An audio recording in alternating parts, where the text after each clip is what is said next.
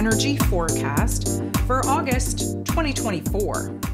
So on August 22nd, we are going to see the sun move out of his rulership in Leo energy and move into Virgo energy. So of course, this is going to kick off Virgo season.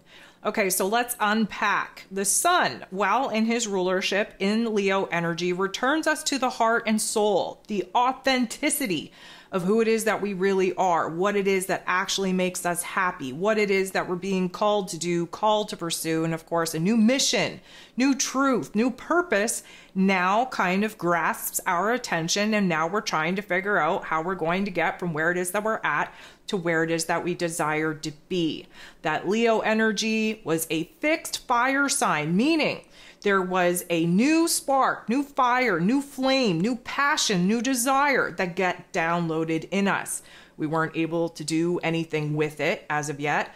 Along with that, a lot of the retrograde planets are really going to, I'm going to say, prevent us from taking action and making moves the way that we want to do for the first part of Virgo season. It's going to be more of a mental game than it is going to be major moves being made. However, towards the end of Virgo season, we will find ourselves in eclipse season where we're not in control. So there is going to be some chaos, some craziness, some reorganization, some restructuring that maybe we don't have full control over, but we're definitely going to get thrown into. Virgo energy is a mutable sign. So when we move out of a fixed energy into a mutable sign, now it's time to be flexible. It's time to make changes. It's time to adapt. It's time to kind of pivot. Now, when we talk about that pivot point, we just had this full moon in Aquarius. That was a major illumination on what it is that we're moving away from and what it is now that we're kind of wanting to gain closer proximity to. And of course, that full moon in Aquarius, we're still very much in it.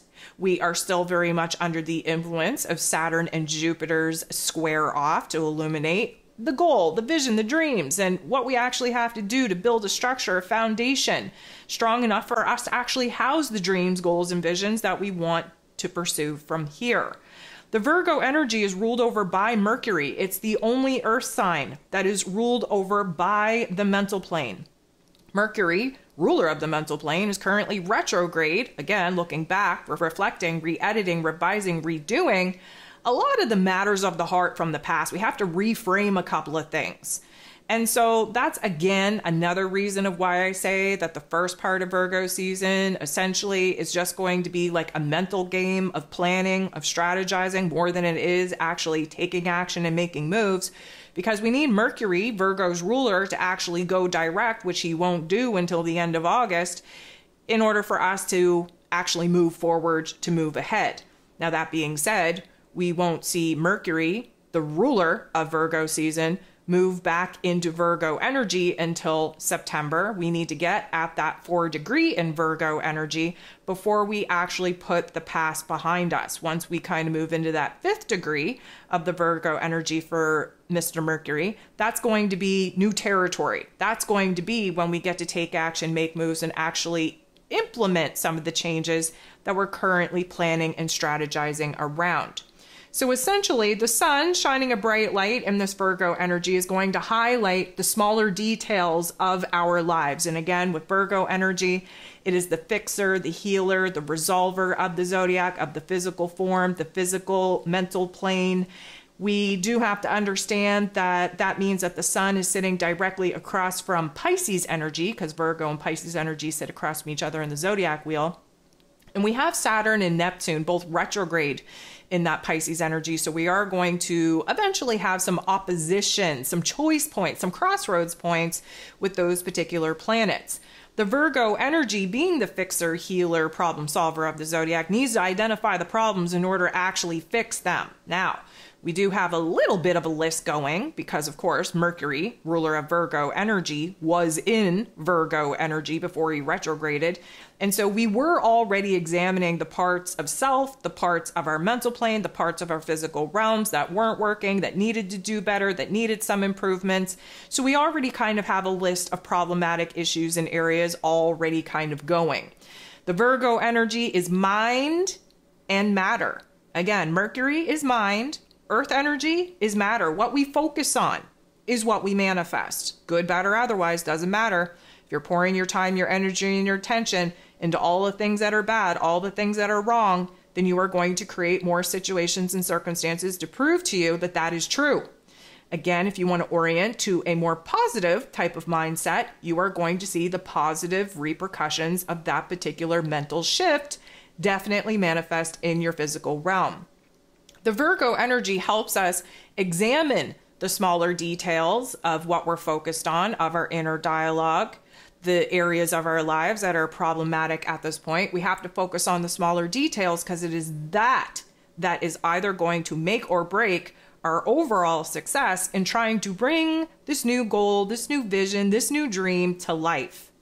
Our habits, our daily routines, the energy, the effort that we're putting into ourselves is going to make or break our success in trying to bring this new realm, this new reality to life.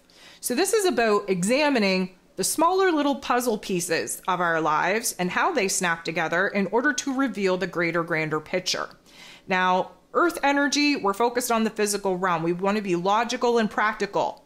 We want to just do the things that need to be done. We're not, overly emotional in this energy. We're dealing with life, matter of fact, as it is, not for the way that we wished it would be. But I'm going to say it's not a lot of fun because we have to get our shit together. We have to get organized, right? Virgo season is a time where everybody is coming off of vacation. We're going back to school. We're going back to work. It requires new routines, requires a new, let's call it mindset. We have to focus our attention on where we need to kind of do better in our overall life, in our overall day-to-day practices. So yes, there is a lot of nitty-grittiness that has to take place because, of course, if we're trying to build something new, we have to get serious about constructing the proper type of floor plan in order to house that goal, that vision, that dream that we eventually want to start manifesting. This is going to be a lot of, I'm going to say, connecting the dots, a lot of planning, a lot of thought, a lot of introvertedness, a lot of analyzing, a lot of evaluation. And of course, with Mercury still retrograde, there is an intensity of really reflecting back, revising, seeing what we could do different, where it is that we need to make a change, restructure, redesign, reformat our physical realms, our physical lives. So yeah, we're going to get down to the nitty gritty. Yeah, we're going to get organized. Yeah, we're going to improve certain areas of our life. And we're definitely going to take a little bit more pride in our ability to have power and control over our physical realm. Yes, okay, we have to do our tasks, our chores. We have to honor our roles, our responsibilities, our commitments. Yes, we have to do better in taking care of ourselves. But we also have to get a little bit more together in our mental plane, which is going to prove a little bit more difficult while Mercury is retrograde. We need to kind of see where it is that we're putting a little bit too much pressure on ourselves. Again, many of us are afraid to start something new because we want to be perfect at it right away. Virgo energy has a very high level of perfectionism. Virgo energy is also where obsessive compulsive disorder comes out of. We want everything to be perfect. The Virgo energy wants to create order out of the chaos of our lives and starting with our mental plane. So again, you'll hear me say this oftentimes. If you take a good look around at your physical environment, like your home, the different rooms within your home, that is a direct mirror, a direct reflection of what's going on in your inner realm. Basically, it's a mental health mirror. If your home is cluttered and chaotic and has no order to it, that's a good representation that emotionally and mentally you're all over the place. There is no organization in your thoughts and in your emotions. That manifests in your environment. Again, what you focus on, what goes on in the mental plane manifests in the physical form. So this is a time for us to boss up, for us to do better, for us to be better, for us to analyze where it is that we are essentially blocking the progress, where we're the problem. And we can flip the script in our inner dialogue to now be the solution. And when we flipped our inner dialogue, our narrative on where it is that we can create better order in our thoughts and in our emotions, suddenly our environment declutters. Our environment has more order and it has less chaos. One of the things in Virgo energy is to get your house in order. Your house meaning your physical home and your house, your temple, which is your physical body, that houses your mental plane, that houses your emotions, that houses your soul and your spirit. And so it's time for us to do some reorganization, some decluttering, some, let's call it de-cleaning, if you will, on the areas of life that are a little bit cluttered, a little bit down to the nitty-gritty, and creating some funk in our lives. We have to invest our time, our energy, our attention into the things that we want to be building upon, the things that are going to help us out, the things that are going to make us feel safe and secure and stable in the long run. So we're not really, I'm going to say, we're not really attracted or overwhelmed to the end goal, to the destination. We kind of realize that it's the journey that is going to dictate what that destination is actually going to look like. We have to focus on the smaller pieces, the smaller details that make up the greater, grander whole. And so, we're just going to be cleaning house inside of us and outside of us. And we are going to pay a little bit more extra attention and extra care to the areas of life that have been blocking us from making the major progress that we feel pressurized to actually make. We're going to have some amazing astrology pop off throughout Virgo season. Side note, Uranus is going to go retrograde in Taurus energy on the exact same day that Pluto is retrograding back into the 29th critical crisis degree of Capricorn energy prior to eclipse season. So that should be fun. We are definitely going to see a lot of movement, as we normally do in a mutable sign, a mutable season, because there has to be a rearranging prior to the equinox that comes when we move into Libra season.